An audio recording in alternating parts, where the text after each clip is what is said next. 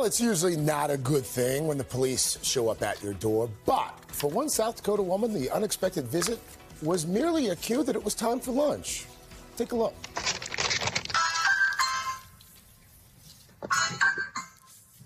No, I'm not who you're expecting, but your driver got arrested for some things he had to take care of.